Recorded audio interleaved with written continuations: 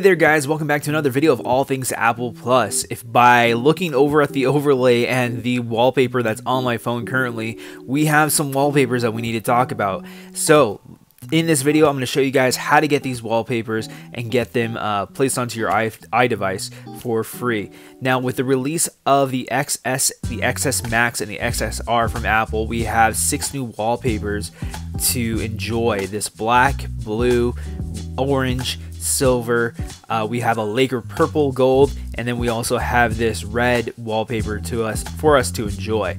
So within this video, in this tutorial, I'm going to show you guys real quick how to get them. So first, I'm going to show you guys where to navigate to, and that's into Twitter.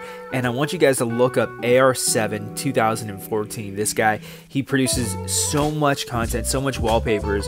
If you haven't already checked him out, follow him. Leave a like on all his wallpapers, ring that notification bell so you know when he updates. He has a ton of amazing wallpapers to check out, but he just released a whole set of the new XS and XS Max and XSR wallpapers.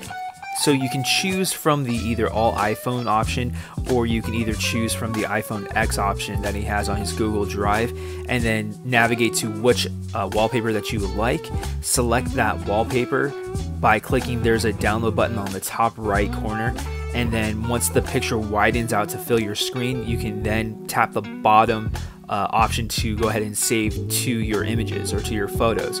But make sure that you do navigate to the Apple Store and download Google Drive. And then sign in using your Google account.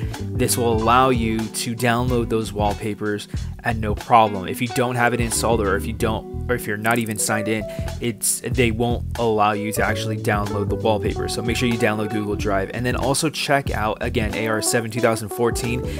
He's got a ton of content, a ton of new wallpapers that he releases daily, and he's doing an amazing work. And I'll leave the link to his Twitter in the description below, so go ahead and check that out. I'll also leave the link for the Google Drive application, so you can download that in the link in the description below too.